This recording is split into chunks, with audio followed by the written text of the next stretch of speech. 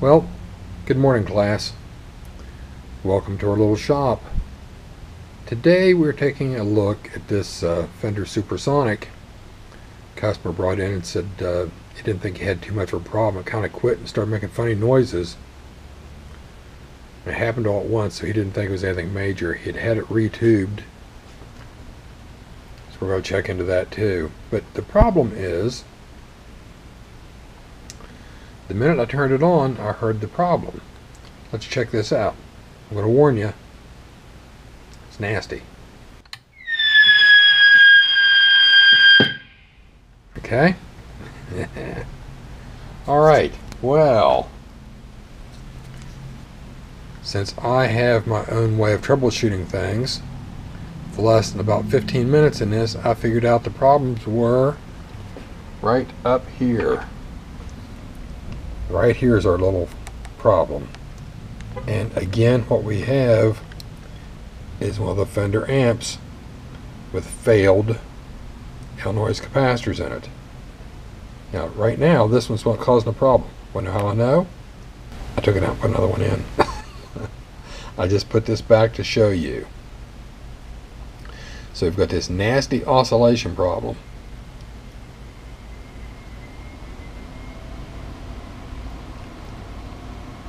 I'm going to recommend to the customer he change every one of these caps in this amp. They're all the same age. We've already had one fail. Can't wait to see how long it would take the rest of them to happen. And since they will fit in this amplifier, I will be changing these to F and T's if the customer will allow it. So we'll give him a call and see what we've got going here. And just to show you how I verified this, I have an F&T tacked in. I've removed the old cap. You never tack one across an old cap. So anyway, I've tacked this one in to see how things work. Look at that. Nothing. No more howling. Okay, that verifies it. And like I said, I'd already done this previously, so I'm just catching you up. So I'm going to give this owner a call. Alright, well, we've been given the go-ahead. So we'll be changing a few caps here. We're going to change the bias cap down here as well. We're going to change all of our preamp supply capacitors and all of our main supply capacitors. That should keep him safe there for a while. He said this is about a 2008 model amplifier, so he's got along pretty well here at the old caps. I say we're going to be cleaning his control stuff in the front here too, but we're going to go one step at a time. Let's get these caps in. We're going to be doing a lot of cutting silicone seal, unsoldering caps, regluing, and resoldering. So I'm going to get with it. Alright, well, it's been a couple hours, and I thought I'd get back to you and let you know what's happened here. It's pretty obvious. You can see we've changed all the capacitors here, including the bias cap up here, and all the main filters here. You can also see where I have dated it so that people know when it was recapped last. Took his front board out, cleaned all the pots, did some lead dressing up here on the preamp. I was going to do this down here, but Fender really missed a boat on this one, and I'm not going to spend an hour unsoldering heater leads and rerouting stuff down here.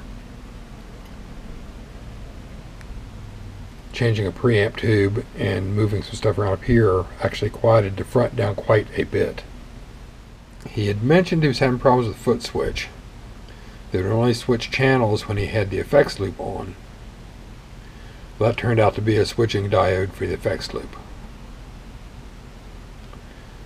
Got that taken care of as well. I set his bias, they changed the tubes, and never knew to change the bias or to fix the bias or how to.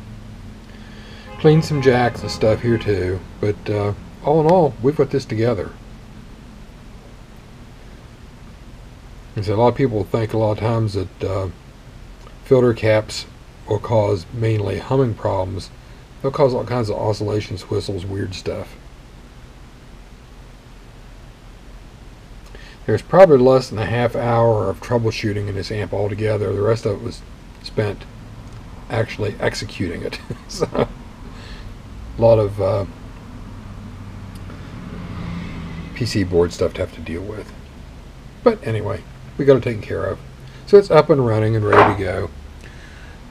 Just thought I'd show you that before I buckled it back up here. Just another case of the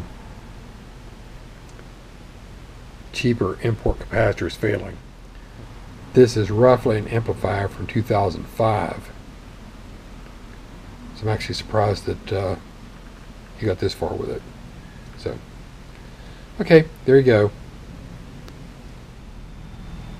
So like I say, one tube, the very first preamp tube we changed. Got a handful of Illinois capacitors here.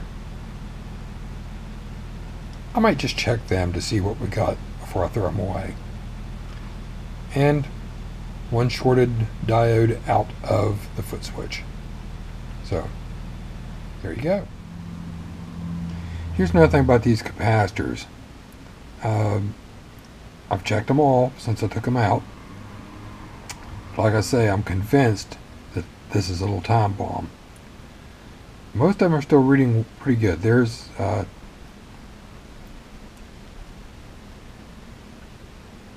one of the 22s. I say everything else reads pretty well. But our little problem child, that is not 22. So that's what was causing our problem. But anyway, like I say, my philosophy is all these caps are the same age. They've been in the same heat, same conditions. It's just a matter of time. So, there again, here's the bad one.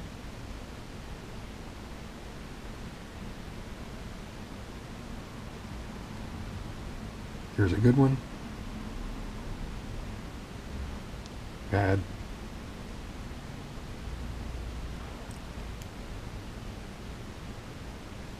Good.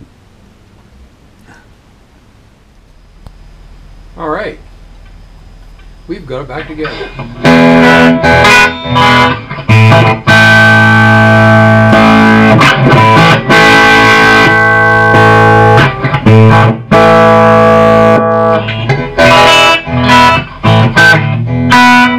There. All these switches work. Foot switch works properly now.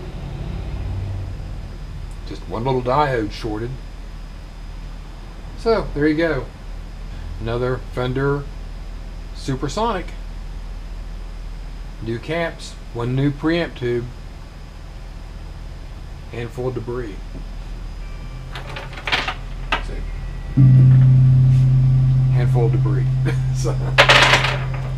So, till next time, play nice. I'll see you later.